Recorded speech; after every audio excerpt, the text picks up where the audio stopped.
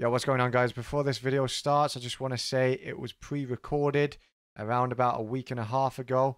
So everything you're about to see in this video was before I fell ill and was rushed to hospital. If you guys don't know, what's gone on, pretty much, I underwent a TIA, which is a small stroke, and my left side of my face and shoulder is paralyzed. So again, thank you so much for the love, the support, especially in my last video, guys. You guys were absolutely amazing in the last video. And if you want to support me, there is a GoFundMe page in the link in the description down below. So without further ado, guys, this video is very exciting. It is a new CQB game. It's a major update, which is coming out in October. It is confirmed. So enjoy.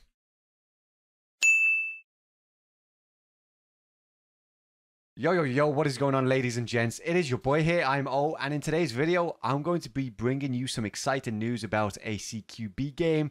I'm going to update you on the game of Area F2 as well, and yeah, just pretty much some exciting news in this video, so stay tuned. I've got a lot to go through with you. Yeah. Ladies and gents, kids and adults, granddads and grandparents, and everybody in between. What is going on? Welcome back to another video. So, in the intro, I mentioned I'm going to update you on Area F2. So, I want to quickly start the video with that topic because there isn't much to update you on. Unfortunately, there's no amazing news. So, I'm just going to basically talk to you of what's happened so far with that game. Developers have no longer responded to me. In fact, their Discord accounts have now gone. Their email addresses has gone. But there has been some kind of updates in the background. So for starters, you guys probably have already seen this on other like leaked Discord channels and YouTube channels that discuss Area F2. But basically their contact customer service email has now changed to a new one from the old one. They have updated some of their website, the Cougar Game Shop. Basically just going into more depth. I'm not going to go into detail with that, but I'm just going to let you know what they've updated. Down to game files, they've updated no game files at all. But I want to give my opinion on that. So basically what you need to realize is that if they, because of all the information we've got so far about the game, somebody in that company has had a bollocking from leaking information, talking, to content creators like myself. So if you was in charge of a big company like that, what would you do? Firstly, if you know that the public have still got the game downloaded on their Android devices and have clicked on, and they know every time you update your game, they can see what updates you're doing. So that's what we were doing. We was basically data mining. So every time they did a little update in the game, we would go into the files and see what was new. But they've completely stopped that now. So I'm guessing they've made a brand new application now. So instead of it being the Area F2 app that we used to know, I believe they've made another one so they can update their game in private so we can't see what's happening or something along those lines. Or, last resort, maybe they're not designing the game after all. But that is last resort because in my opinion, guys, I've discussed it in my previous videos, there was a lot of money earned and the game was huge within the first month. It was such an success. Why can't I pronounce this word? Such an successful game. There we go. So, are they really going to let that idea go down the drain? But, if they do, and this is the second part of my video, if they do, they are going to lose the war. Because there is a brand new game out. Well, it's not brand new. The game's been out a couple of months, but in my opinion, it flopped really, really hard. I played it once or twice. I didn't like it. But there is good news to this. I have been speaking to the developers of a game called Strike Team Online. So guys, before you click off the video, bear with me. I'm going to show you some information and some messages between me and the developers. So basically, I gave them my honest opinion. I said, the game's not enjoyable. People are running at you and their figures are like looking like zombies. Like, it didn't look nice. The graphics was very, very poor. But they have announced they are bringing a brand new update. I'm not going to let you know the time frame as they, I don't think they want me to let you guys know because they don't want to have the pressure put on them. Even though this video is going to put a little bit of pressure on them. But basically, what's going on is they've been working on a brand new update, and in this update, there's going to be a couple of new things. So I'm going to show you now screenshots. I'm going to go through them, give my opinions on them. Maybe I'm right, maybe I'm wrong on some of the opinions I give on it, but here we go. So I'm going to change my screen right now. Okay, here I am. Voila! Hello, everybody. Right, okay, so ladies and gents. Okay, somebody just followed me. I don't know what social media that was, but okie dokie. Thank you very much. Let me just turn that off because I don't want that on. There we go. Right, so I got a couple of pictures here to show you. I want to go through all of it. And yeah, so let me just move my webcam all the way up the top here. And we shall go straight into it. So first things first, we're going to start off, we're not going to do any order, we're just going to click on them and we're going to show you. So this is one of the screenshots that their official Twitter has released. So let me just explain briefly what this is about. So, you know, it's basically showing you how you got killed, which is a really good feature in my opinion. So as you guys know, in Area F2, you get headshot, you're dead. One bullet, boom, you're dead. And by the looks of it, it's the same implementation with this game. So, as you can see on the screen right now, I believe I can draw. Wait a minute. Draw. Let's change this to yellow. So, this dude took 5 shots. Of course, there was no headshots. He was shot in his right arm and his chest. Yes, this is his right side, because if you flipped him around, then you know, I'm not going to go into the physics. But yes. So I believe this is a really good feature to the game that they've added here. And in my opinion, it's new. We haven't seen this on any other game yet on mobile. I don't think we have actually. But this screenshot is very basic. I want to get into some exciting stuff here. Keep you guys going. So I'm going to show you a screenshot here of everything I was speaking to about the devs. So I had a couple of questions for them. So here we go. So new update. Basically, he's answering my questions here. So my question was, will the new update improve the graphics, basically? Yes, the graphics will be improved, which is marvelous, because this is one of the features I did not like about the game. I just thought the graphics was not good. I didn't enjoy it. I just knew it could have been better. So yes, they're improving it. Is the new game mode a CQB, so like Area F2? His response was, it will be more similar due to the destruction, skills, and UI changes, but might not be as competitive due to the map layouts. So before we stop there, before we carry on, should I say, let me just quickly go over to their Twitter here, because there's something I want to show you. Oh, I'm spelling their name completely wrong. Strike Team Online. If you haven't already, go follow them, guys. But there is this here. So what he's on about with destructible wars and stuff is one of the features that you saw in Area F2 where you could break wars. So here is their 3D design of breaking wars. Yes, it looks a bit chunky.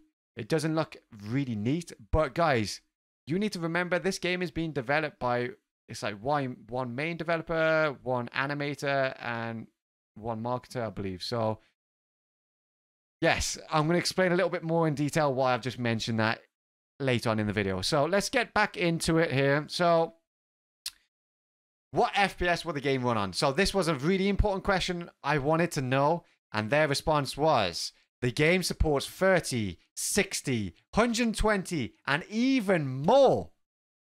So if you guys are wondering, even more? Yeah, so some phones, like, they've got, you know, I think the Asus Rogue phone, the brand new one, it's got like a 244 hertz screen, or 100, I don't know what it is actually, 144 hertz. I think a new phone's got 200 now.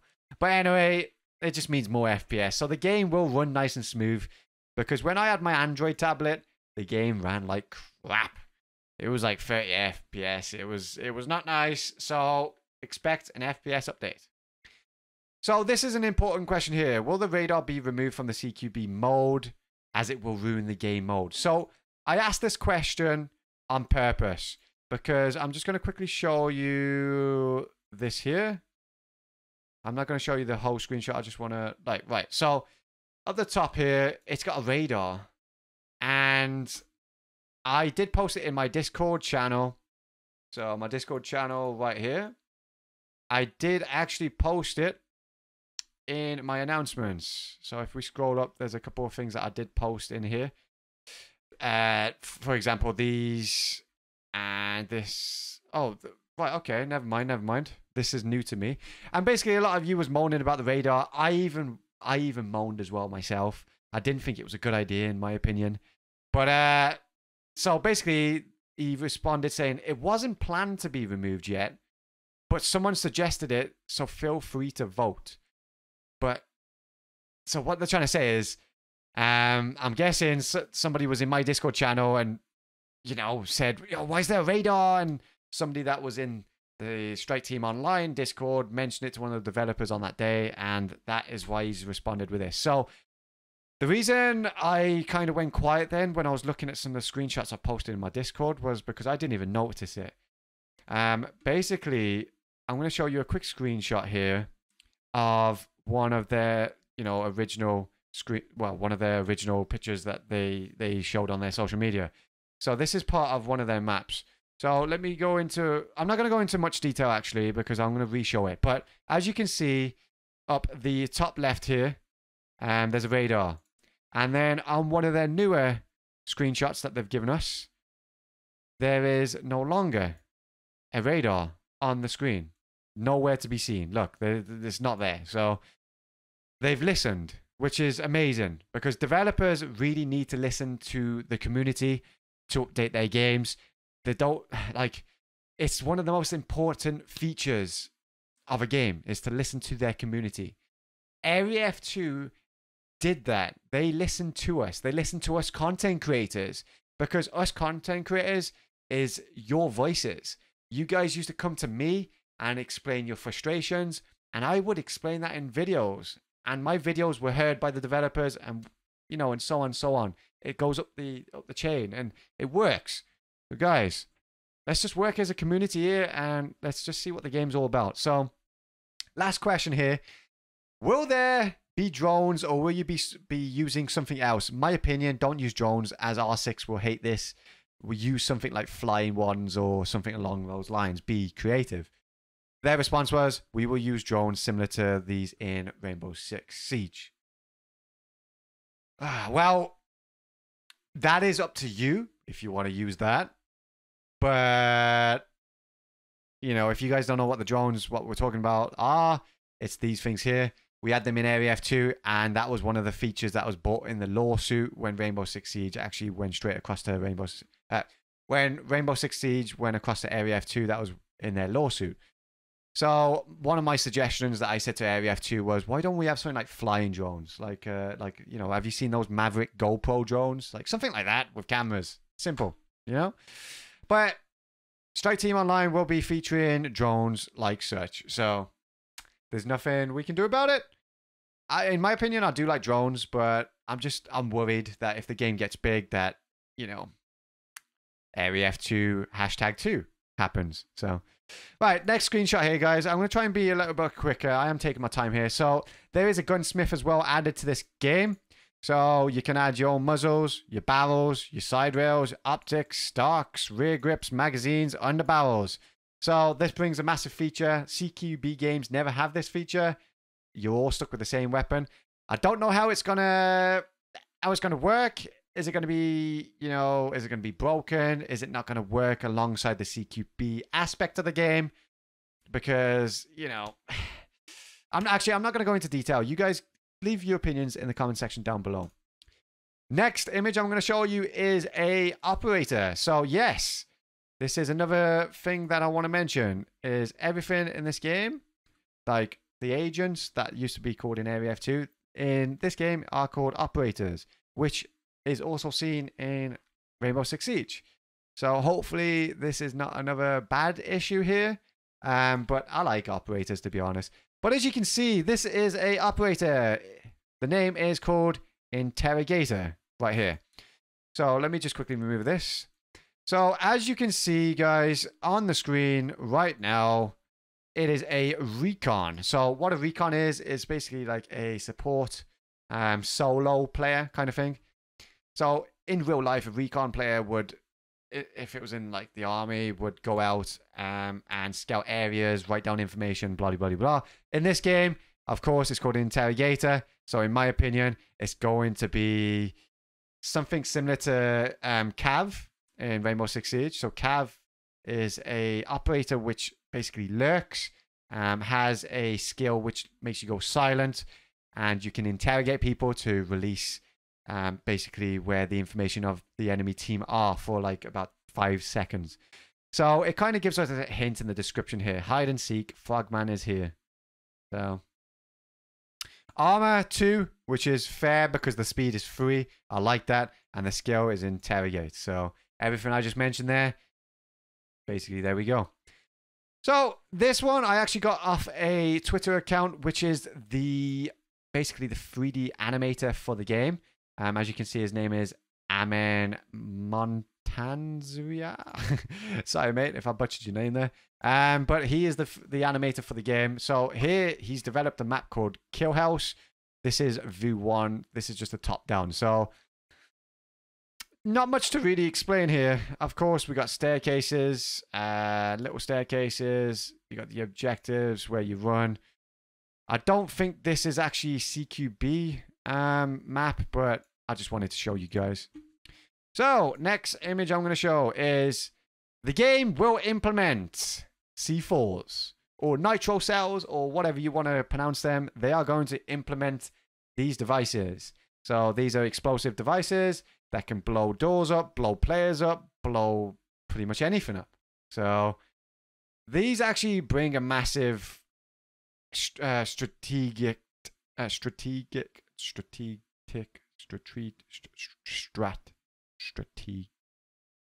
don't know how to pronounce that word. I don't know what it is with me today. I can't talk.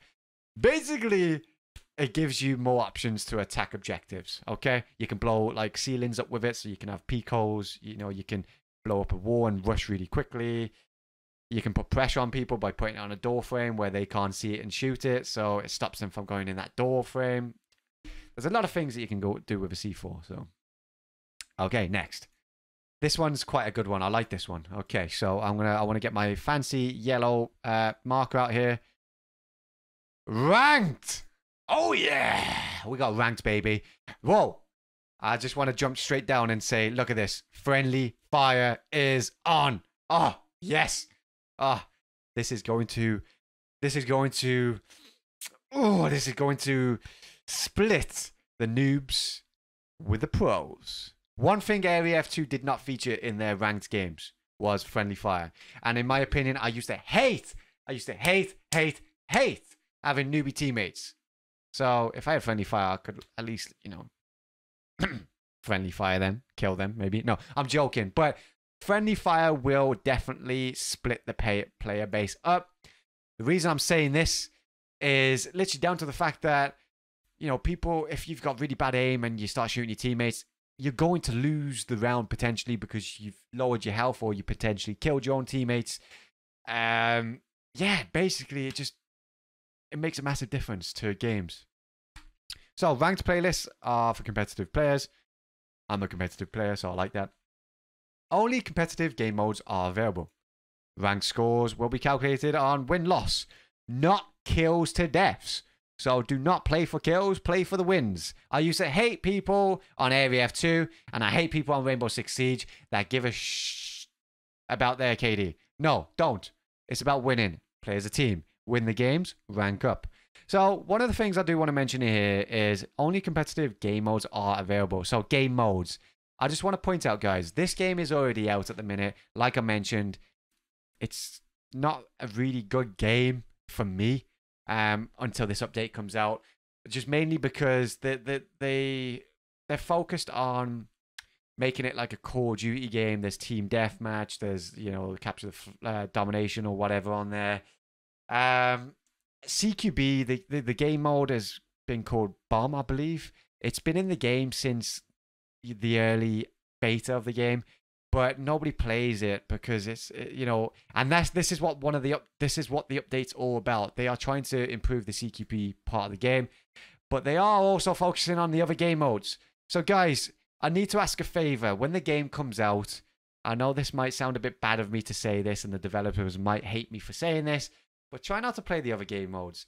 I know it's a really good feature. Like, yeah, go into Team Deathmatch and warm up. But try and play the CQB game mode more than anything, because if we can strive together and push the developer to focus on the CQB part of the game, hopefully we get more updates for it. It becomes better. We don't know what it's going to be like right now after the new update. So the game will release on iOS on the new update. So I can't give the date out, but it's soon. But guys, like I mentioned, let's just try and push for the CQB of the game. I know it's a bit selfish of me to say that because the developers are working on all the game modes and they don't want it to be a CQB game, but the public needs a CQB game. So come on.